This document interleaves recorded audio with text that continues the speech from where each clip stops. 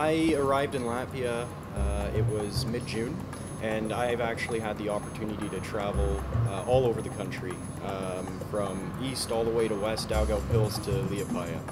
Yeah, so I got here in June, and I thought Latvia looked a lot like home. The trees, the environment reminded me a lot of back home in Canada. Came in June, and absolutely gorgeous. Very family-friendly environment, and right off the hop, it was pleasant to see everyone out and about as families doing things together. For me, a lot of Canadians, Latvia looks exactly like one of our Canadian provinces in the east called New Brunswick. Almost the same size, trees, rivers, so it felt very, very familiar for a lot of Canadians.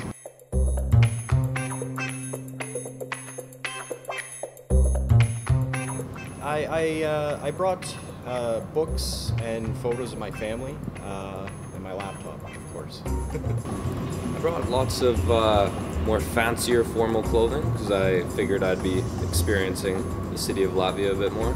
I'm a musician.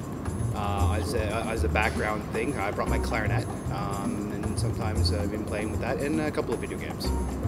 If you put 1,000 people on a base, by the end of the month there will be a martial arts club, there will be a woodworking club, there will be a music club, we have all kinds of soldiers that have great talents, and so me personally, I like to play guitar, but we have a lot of soldiers who do martial arts, play in a ball hockey league. There is something for everybody if they want. Some people just like to go to the room though and read a book, which is fine.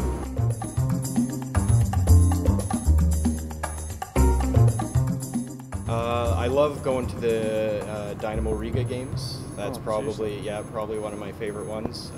Or getting out into Ādažu or Riga and just kind of looking around and seeing the sights.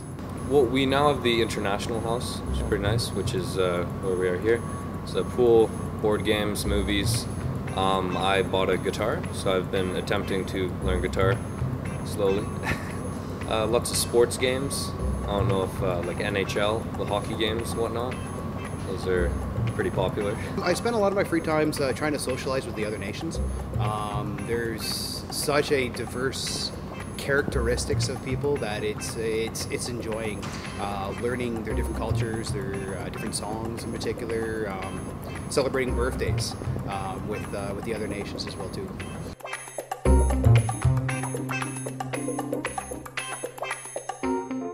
We have such a wide selection of such good food, it's hard to kind of pinpoint the one specific thing. I do love the Latvian salads, and then we also have the Soldiers Club next door, so when you want to kind of change it up and have something a bit different, you can grab a chicken cutlet and some roast potatoes, so I probably have to say that. I've liked a lot of the soups, some more traditional soups, borscht, I believe. Lots of dill and I don't know, that type of thing is pretty nice. Probably the salad selection. The amount of vegetables we've been getting has been phenomenal. The kitchen staff has been so supportive with trying to make it a diverse diet every single day. I'd say the salad selection.